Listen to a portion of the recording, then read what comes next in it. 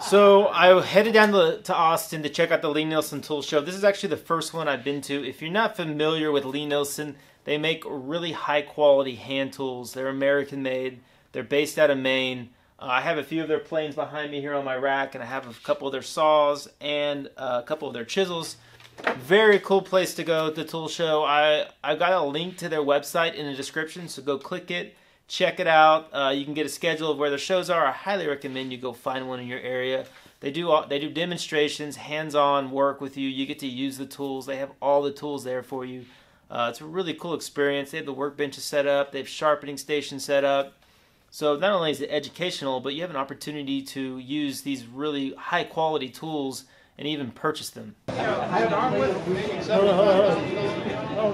me get it layered. That gives you a fence, or at least I think it works for me. Here, we'll show a little trick. This is something that kids like, or you could write something on here. You could write, heart you, or I heart mom, or whatever. Still there. It's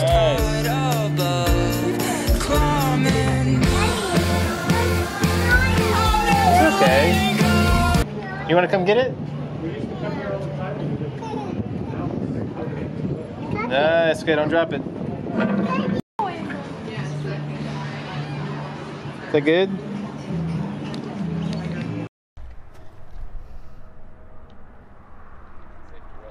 What if it tips over? But you can put 1,000 pounds in the tip of that fork, no problem. Okay. I'm getting the brakes worked on next week. They're going to overhaul them. Okay. But if you had this... So you're telling me the brakes like don't... You can try it right here. They're fine. Okay, they're going to stop Tell me what, this puts it in neutral drive? Forward okay. And back. Okay. Right? It's just, that's the shift. It starts only in neutral.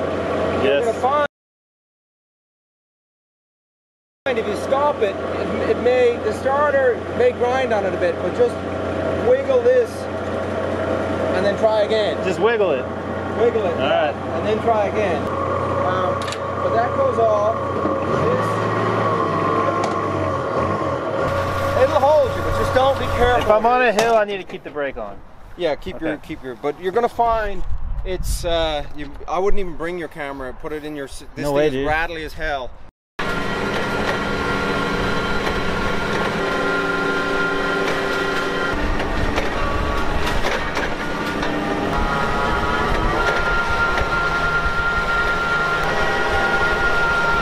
Oh, made it. Pretty sure I'm deaf.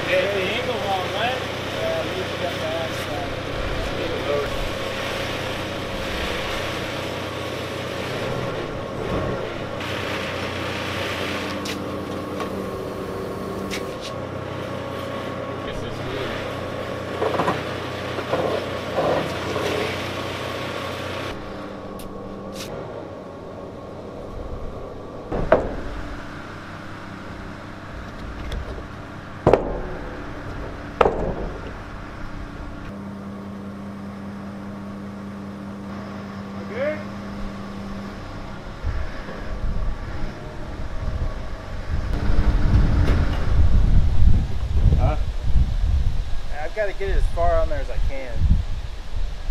And as far as this forklift will go. I mean, ideally it needs to be over the axles. Yeah, that's gonna get up to under. I think once we get it down on there, I might be able to just scoot it. That's true. Push. You know, put a board across the back and push.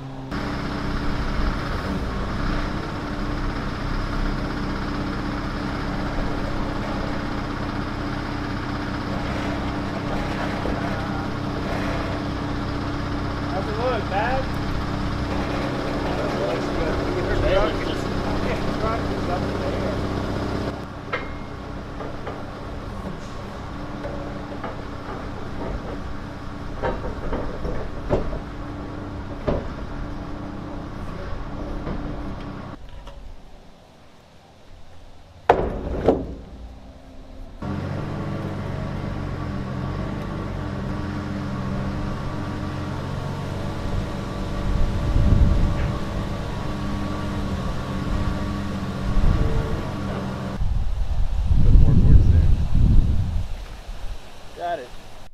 Alright guys, so we went out to Comfort yesterday and picked up this old tool, and here it is. It is an old Oliver, it's model number 35 bandsaw. It needs a lot of work, and I'm starting to already think that possibly I got in over my head on this. I've got to find a way to get it off, and I can't get anybody out here to help me right now. So what I was thinking I was going to do is go ahead and start taking photos of the whole machine. That way I kind of have an idea. I'm going to disassemble it and I have an idea of how to put it back together by using my photos. And I might start taking some parts off now just to make it a little bit lighter. And then I'm going to clean it up and try to get it running again. I don't know a lot about it, so if any of you guys know about these machines, please feel free to comment below or write me a message with any thoughts. I know I need to get a motor for it. It's really all it needs though is a motor, which is a pretty simple thing to do. Getting it apart won't be easy because it's pretty rusty, but that's what I'm going to start working on now. Oh, heads up.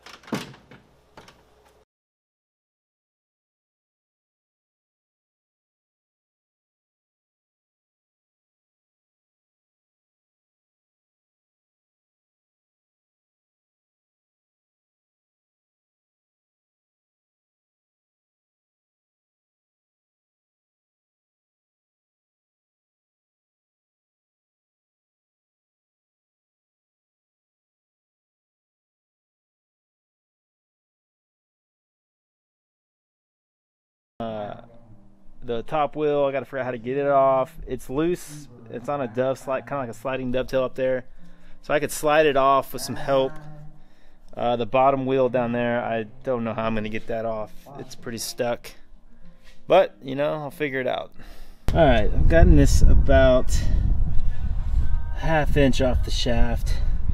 And it is not budging. I snaggletooth my crowbar here. You know, I have a little concern leveraging back here on that.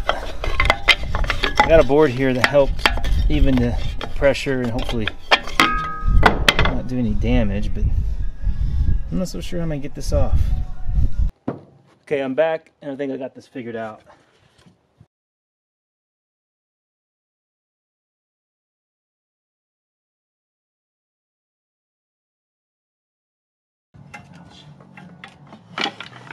Oh, the system is so retarded. I'm trying to fit 4 pieces of wood in here.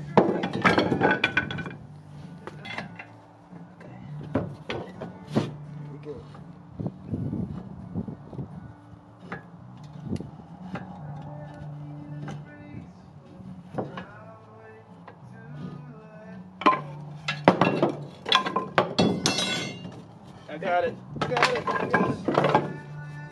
Oh. Yes. Oh. 2 guys pull forward, and then we do the. Where's the crowbar at? Crowbar was. I got this bar too. There we go. Oh, yeah. You just do one side at a time. Yeah, Andy, give me that one. Maybe we could do 2. Oh, just kidding. That'll work. Where you get sketchy, guys. Over here. It's so easy. All right, yeah, this is.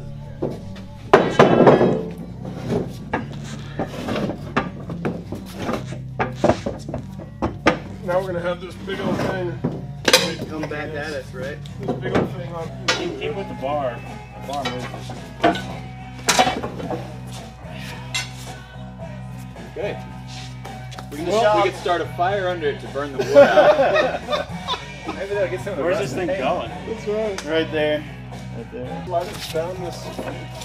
Get it down the, There it down goes. the middle. There it goes. There it goes. All right, it's gonna be. We can maybe Should we walk come off this way too? Yeah, we need to gear it off. Let's go our way. This way.